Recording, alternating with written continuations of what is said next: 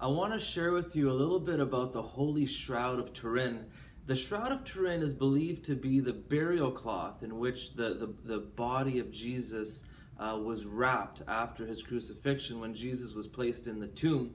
And the shroud has the image of the body of Christ, the front and the back, imprinted on it. And the Shroud of Turin, it's the most studied sacred image or image at all in the whole world.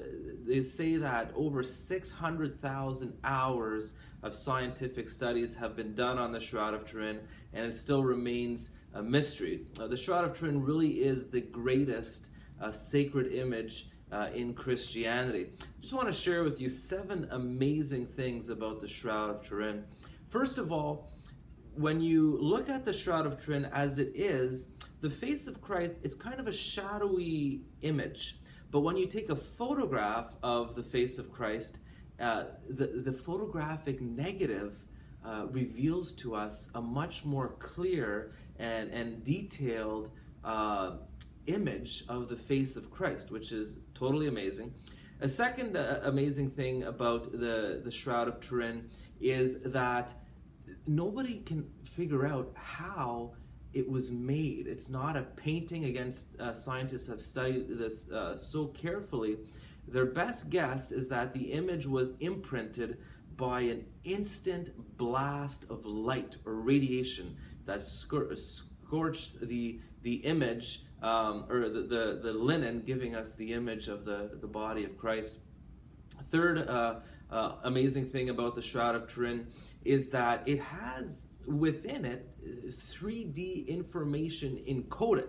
When the shroud was photographed with special 3D imaging technology, the imaging that they got actually gave a 3D image of the body of Christ, and no other paintings do that. Another amazing thing about the Shroud of Turin is it reveals perfect anatomy in terms of the blood flows from the different wounds, how the blood would flow based on whether it was veins or arteries and what kind of arteries. Amazing stuff. It's been studied by many doctors. The other amazing thing is that when they studied the Shroud of Turin, they found that there is real human blood on it.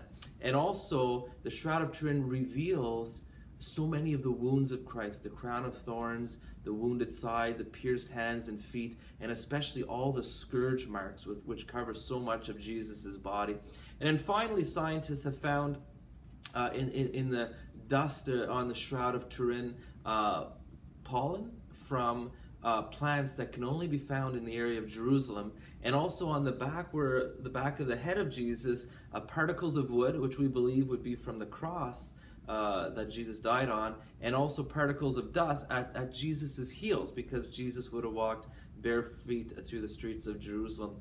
The face of Christ in the Shroud of Turin is very powerful. I encourage you to get an image of the Shroud of Turin and meditate especially on his holy face, and allow the Lord to speak to your heart as he reveals his face to you.